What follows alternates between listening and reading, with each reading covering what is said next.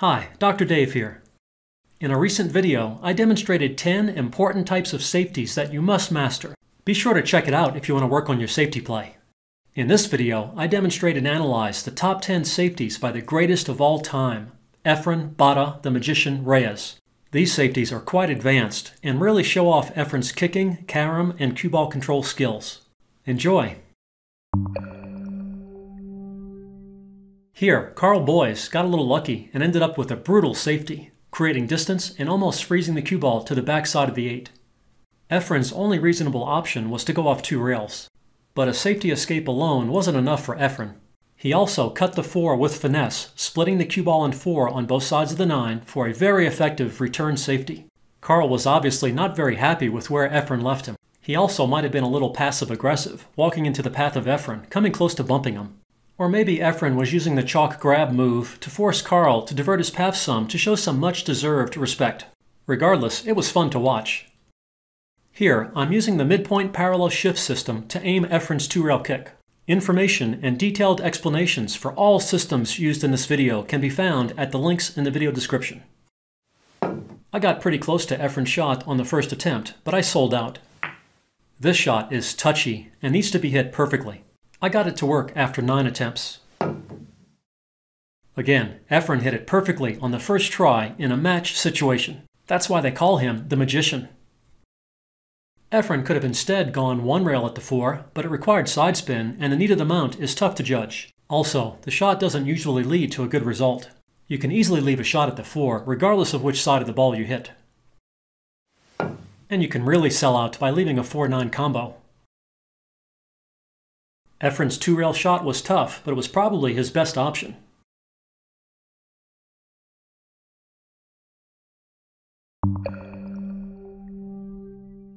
Here, Efren was playing Naoyuki Oi, who had to jump to get a hit on the 1. He left Efren a look at the 1, but there wasn't any reasonable offensive option. Efren thought about it a while and decided to go rail first to thin the 1 and hide the cue ball behind the 4 and 5. Very creative and executed to perfection. Here, I'm using the contact point mirror system to aim the thin hit. I was lucky to get a hit on the first attempt, but it was a little too thin and I pocketed the 5, which is not good because I am now hooked behind the 4. After 6 attempts, I was able to replicate Efren's shot very closely. It helped that I was fairly close on the first attempt, but it was still difficult. On 1 attempt, I pocketed the 5 and got a look at the 1. I wonder if Efren had this in mind as a possible 2-way outcome. Probably not, since he executed the hide so perfectly.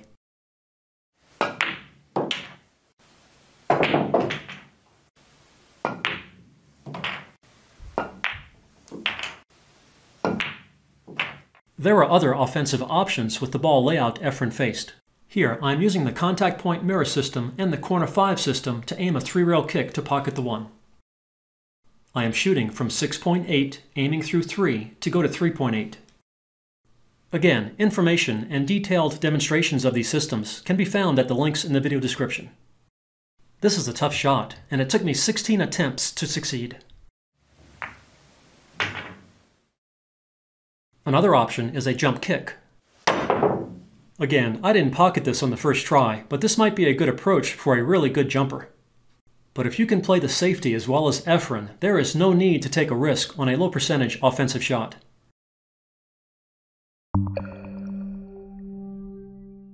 Here, John Salazar played a decent safety, but it was no match for Efren's kicking prowess. Efren went off 2 rails to send the 6 toward blocking balls while also hiding the cue ball. Brilliant. First, John should have played a more effective safety. With the cue ball so close to the 6, it is easy to judge cue ball direction and speed with a thin hit. That would have made John a favorite to win, even against Efren. To recreate Efren's shot, I am visualizing the desired ghost ball position for the hit and using the midpoint parallel shift system to aim the 2-rail kick.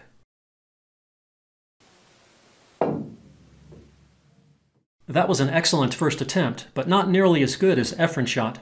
It took me 12 attempts to get close to Efren's original shot.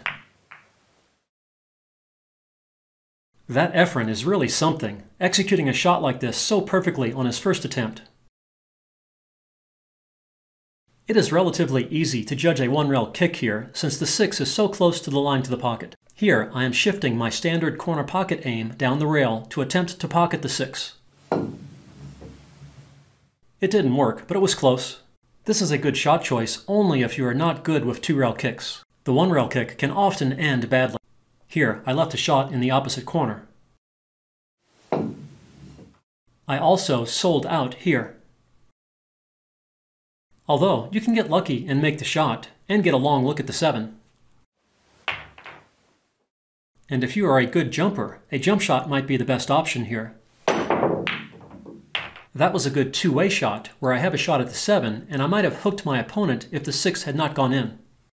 But if you can kick like Efren, the two-rail kick is a smart play.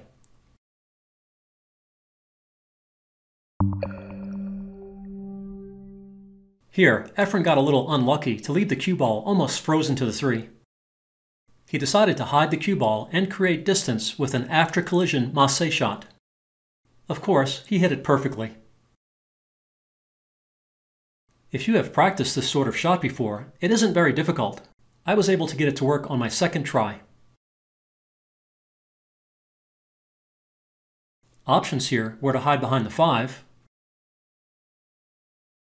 or hide behind the 6.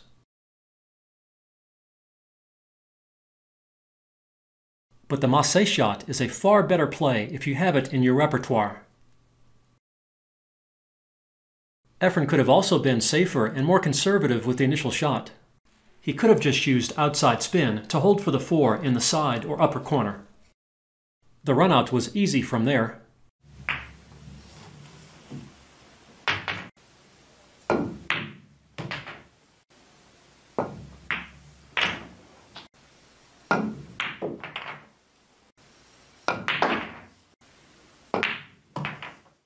But if you can recover like Efren, almost any approach works.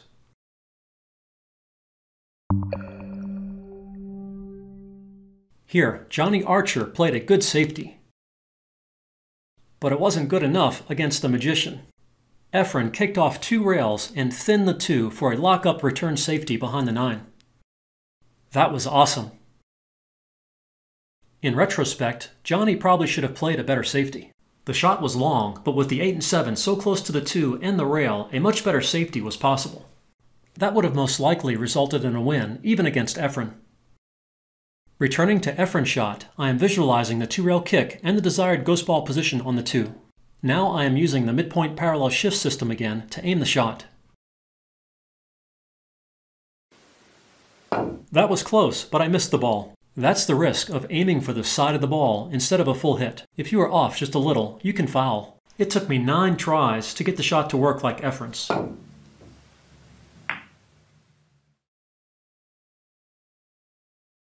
Unlike Efren, who again hit it perfectly the first time.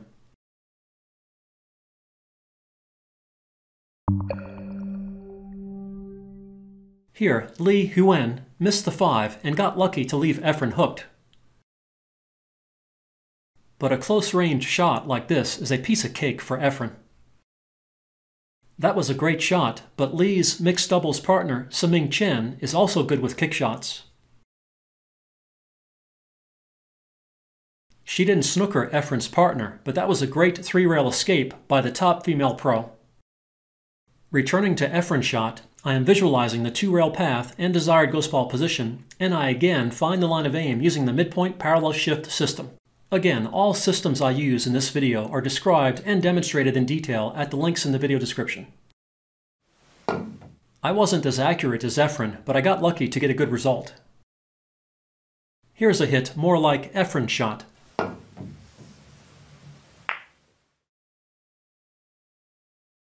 If you are not good at 2-rail kicks, here's an alternative 1-rail kick. To leave it safe, you need a thin hit on the 5. Here, I'm aiming the shot with the angle bisect system.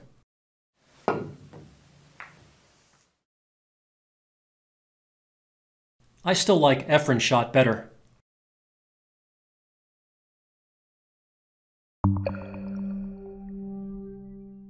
Here, Dennis Grabe, trying to play safe, left a window for Efren to hit the 1. And Efren amazingly found a way to thin the 1 and go behind the 2 for an impressive safety.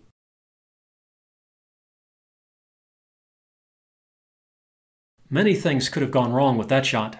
He could have hit the one too full, or too thin, or he could have left Dennis with a shot. On either side of the 9. It took me 7 tries to duplicate Efren's shot perfectly.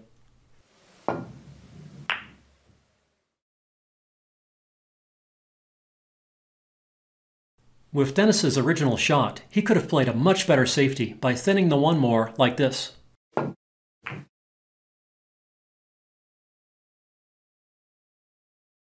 And on his follow-up shot to Efren's safety, he should have instead pocketed the 1-9 combo on the side for the win. With careful aim, this shot is not as tough as it might look.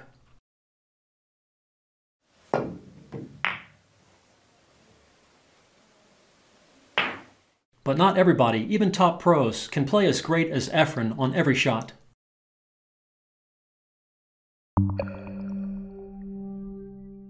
Here, Nick Varner hit an awesome safety. But awesome isn't always good enough against Efren, who went off 2 rails to thin the 1 for a return safety. To aim Efren's shot, I first visualized the desired path into the 1 and used the plus system to get the required line of aim. I was close on my first attempt, but unlike Efren, I fouled. It took me 13 attempts to get a good safety. This was a tough one to hit perfectly, even with a good line of aim from the plus system. But not for Efren.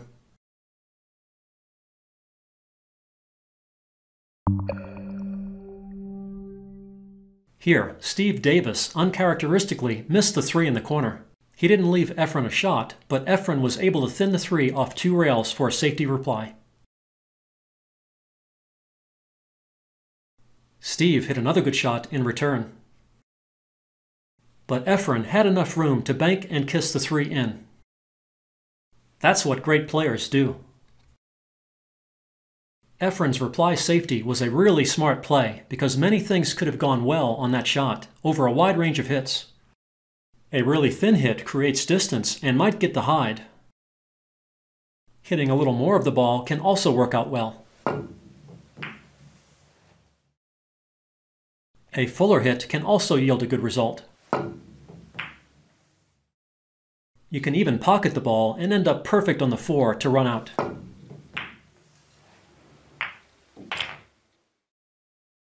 Again, Efren's shot was a smart play, even if he hadn't hit it exactly like he wanted to.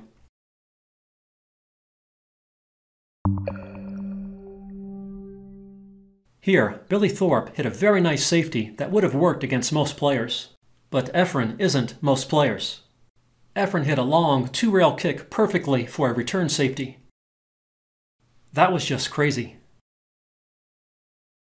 I again used the plus system to aim the shot. I first visualized the desired line into the 4. Then I counted the number of diamonds back to the cue ball to get the required line of aim. Again, the link in the video description provides detailed information if you want to learn more.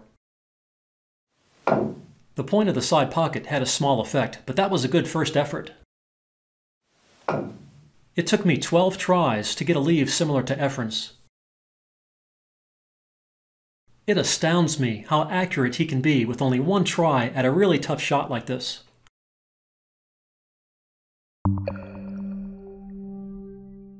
Here, Mika Immonen hit a combo and left a tough shot on the 1. Mika decided to play safe, and he hit it well. Unfortunately for Mika, Efren got a hit with a kick masse shot and got lucky to leave Mika with nothing. Mika then played another good safety. The level of play in this game was top-notch on every shot. Efren escaped again and pocketed a ball, but he left himself hooked. No problem for Efren. He simply hit the 1 thin off 1 rail and left Mika hooked again. Mika impressively followed that up with a 2-rail kick to pocket the 1. Unfortunately, after all this great play, he missed the relatively easy shot on the 4. That must have hurt. As you would expect, Efren easily got out from there. In retrospect, which is always 20/20, Mika probably should have gone for the runout instead of getting into a safety battle with Efren. That almost never ends well. Mika could have hit a draw shot on the 1 to draw back off the 4 for a shot at the 5.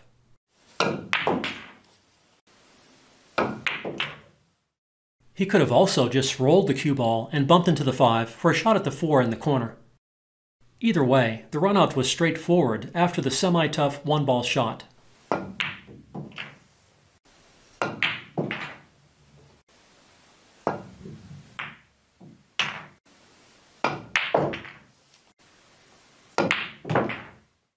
Returning to Efren's impressive safety, I got a little lucky getting the hit and leaving my opponent hooked, but I left a relatively easy jump shot. On one of my attempts, I pocketed the 1. After 9 tries, I was able to get a leave like Efren's. Getting the hit on the 1 wasn't too difficult, but leaving your opponent with no shot, that's some good stuff.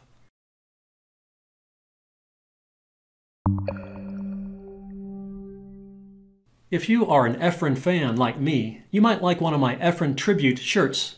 Efren is my hero, and he is most definitely the greatest of all time.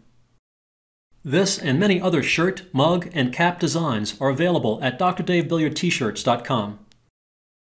If you want to watch the original match videos to see the full context for each situation, visit the source links in the video description. Try out the shots, they're fun. It is also excellent practice in case you ever face similar situations. Be sure to subscribe to my channel and turn on bell notifications so you don't miss the future videos I have planned as follow-ups to this one. Good luck with your game from Dr. Dave.